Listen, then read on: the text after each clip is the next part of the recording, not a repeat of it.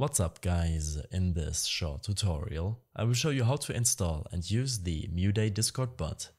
This should be quite an easy tutorial, everything you need will be listed in the description below. Click on the first link in the description to get to this page. Here, make sure that you're logged in with your Discord account. You should also verify that you have admin permissions to add the bot to the server. When this is done, simply click on Invite.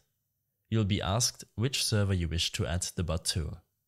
Select the correct server, and after a second or two, a new window will open up. Here, you will have to allow the bot all of these permissions for it to properly work. After selecting Authorize, you should now see that the Mudae member bot is a member of your Discord server.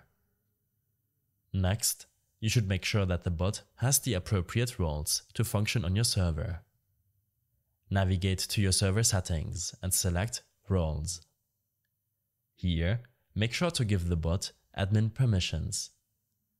When using multiple bots, I suggest making a bot role, which has all of the permissions an admin has, and then you can simply add a bot to the bot role to make sure that it can be fully utilized.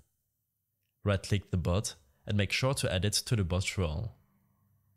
The $help command will give you access to all of the commands you need to use the bot. I hope this helped you out. Leave a comment if you have any questions and see you in the next one.